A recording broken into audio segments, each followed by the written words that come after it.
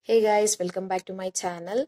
I'm here with another new topic, which is morphology of flowering plants. In under this topic, we'll be reading about discussing about root, stem, leaf, inflorescence, flower, fruit, and seeds. And these are the seven subtopics we'll be discussing in our further videos one by one. And this is the I think these videos are more essential for you to understand and to get the basic terminology knowledge in the plant taxonomy third semester botany topic. This is very important for you, whereas in BSc level, graduation level, or its post graduation level, you'll be getting all these things, all these topics repeatedly. Okay, topic which is root. Okay, first we'll see here. Different types of root systems are present, which are taproot system, fibrous root system, and adventitious root systems. Roots provide nutrition, and whereas in some plants, root synthesizes growth regulators, which helps plants to grow very well with healthy conditions, and which is resistant to all diseases. And roots are helpful for absorption of water and minerals from the soil. Okay, and in that root systems are of three types: taproot system, fibrous root system, and adventitious root system. And first one is taproot system.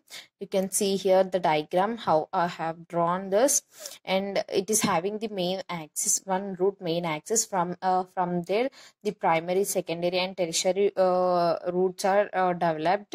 Okay, we'll read it. The direct elongation of radicle leads to the formation of primary root, and which grows into the soil.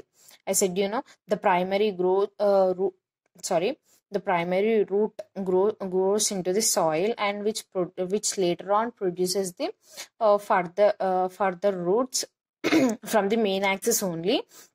It bears lateral roots of several orders that are referred to as secondary that are referred to as secondary roots, tertiary roots. Okay, the primary roots and its branches constitute the taproot system. This is the taproot system, and example is monocotyledons. And under that monocotyledons, carrot and turnip are the example I have given over here.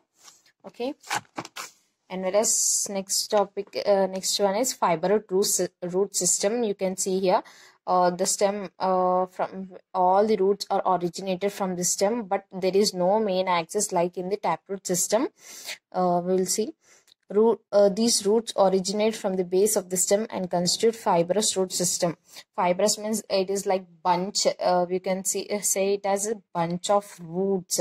It is having the bunch of roots which is all are raised from the main axis. Okay, example is monocots, and name itself it is indicating that adventitious, it is very advanced in state. Okay, example is monstera and banyan tree, where you have seen the banyan tree. No, it is called as marichettu. You can see such type of roots are originated from the branches of the tree. Okay, arises from the branches of the tree. Then next is modification. The roots are modified into many types. We can see over here modifications. What are the modification we can find? Modifications we'll see. Roots are the part of the plant which is mainly used to support and encourage of plants. Which gives the main support for the plant is only the roots. And under that modifications, how many types they have modified. First one is storage roots. They store the food. Roots store the food. What are that? Example is carrot and radish are modified to perform special functions like storage of food. These are the roots of that tree or else plants only. These are the roots of that plant, and where it stores the food which is utilized during unfavorable conditions or else by human beings. Okay, the stored food in roots are utilized during unfavorable conditions. Okay, I said Then next one is respiratory roots, which are helpful for the respiration process, and it is providing some pore like structures for the exchange of gases. Roots like rhizophora are modified for gaseous exchange. They have minute pores which help to exchange gases. I said, you can see such roots.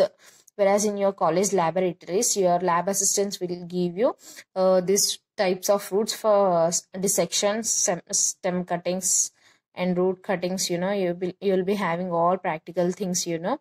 At the time they'll be providing this type of roots. Okay. Still, next one is stilt roots. Roots provide mechanical strength. It will supports the plant or tree, and it will provide mechanical strength to the plant. Example is sugarcane. And next, clinging roots. This is also providing the same mechanical strength and support to the plant. Example is orchids. These are the ornamental plants and flowering plants. And next, roots that help to withdraw nutrition from other parts of the plant cascata, that is sucking roots. These roots are grabbing all the nutrition from the all over the parts of the plant and utilized by itself. Okay, next is climbing roots. Roots provide aerial support to plants. It is providing the support to the plant to stand. Okay, and example is vanilla. Air is a more useful thing for the floating purpose. That's what the name itself indicating, the floating roots which is filled up with the air. The roots are fully filled up with the air for floating purpose. Okay, example is water lily. And assimilatory roots, the roots will be performing photosynthesis. Example is strapa. These are the modifications of roots and the root systems. Okay,